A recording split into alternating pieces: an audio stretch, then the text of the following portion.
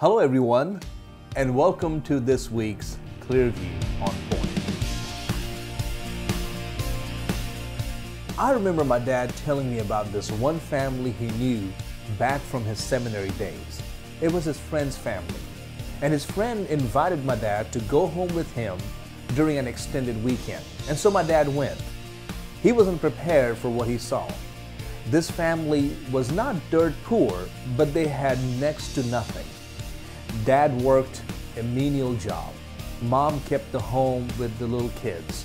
They had this one-room house. And what my dad noticed were these nails on the wall. And they were for each of those family members to hang their belongings. That's all they had. My dad remembers how hospitable they were and how they put their best in front of him. Next morning when he woke up, there was no one in the house.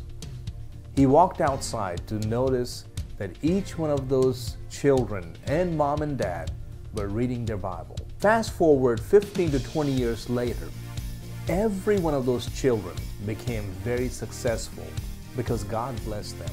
Proverbs chapter 3 verse 5 and 6 says, "Trust in the Lord with all your heart and lean not on your own understanding. In all your ways acknowledge Him, and He shall direct your paths." Maybe you're that one person who didn't have it easy. My encouragement to you is put God first, and He will take care of you.